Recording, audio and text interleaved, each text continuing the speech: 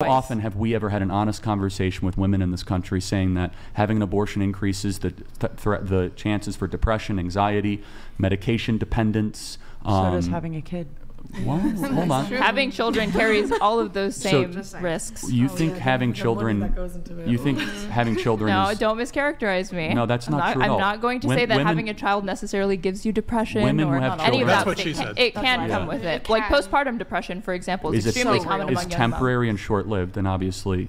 Not always. For some people, last years. So is the depression from That's temporary and short-lived. That's not permanent. You think but when you're years in that, of living with you're not... postpartum depression can simply constitute a temporary medical issue? Let's theoretically even grant, so you're saying because of potential postpartum depression or financial burdens, the moral answer is allow women to go in. No, that was never my clinics. argument. This had nothing to do with morality. This was a completely separate question. I'm only saying that I feel like you're trivializing and downplaying how serious conditions like postpartum depression can be when you want to write it off as like a temporary medical issue when it can be years-long battle. Look, having children is a serious choice.